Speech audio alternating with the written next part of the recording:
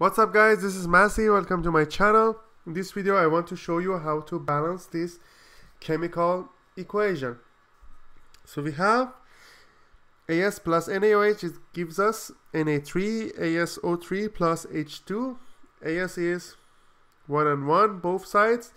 Sodium, 1 here, 3 here, so I need to put 3 here, so now it's balanced.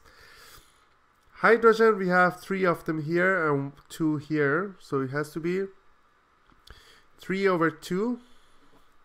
What about oxygen? Oxygen 3 and 3 is balanced. So in order to get rid of this denominator, we need to multiply everything by 2. So it's going to be 2As plus 6 NaOH. It gives us 2 Na3 AsO3 plus 3 hydrogen. I hope you enjoyed this video. Please leave me a comment if you have any question and I'll get back to you as soon as possible.